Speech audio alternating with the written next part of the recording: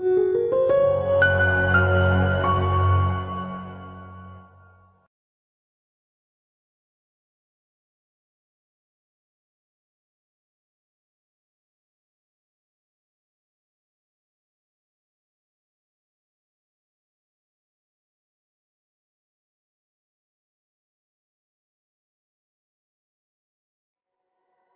you recognize the man in this picture? He is Ibn Sina, the Persian polymath who is regarded as one of the most significant physicians, astronomers, thinkers and writers of the Islamic Golden Age, and the father of early modern medicine.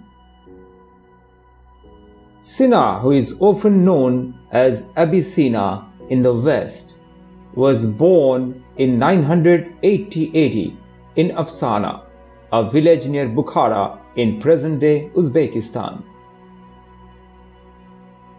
It was Sina who first discovered that some diseases were getting spread from animals to human beings via microorganisms.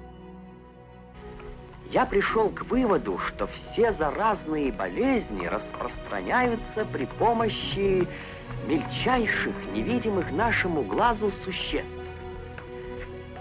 Их великое множество. Есть существа лихорадки, персидского огня, черной смерти и других болезней. Они прилипают ко всему. К волосам, к лицу, к одежде. Вы сказали, они прилипают? Может быть, они уже прилипли и ко мне? К тебе наверняка. Почему? Да потому что ты боишься, а болезнь ищет трусливых. He came up with the idea of quarantine to prevent the spread of the disease. To prevent human-to-human contamination, he came up with the method of isolating people for 40 days. He called this method Al-Arbinia, which in English meant the 40.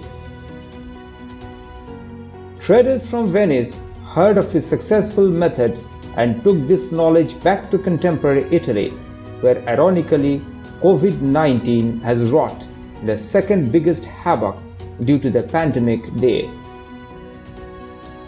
The traders began calling his unique method Quarantina, which meant the 40 in Italian.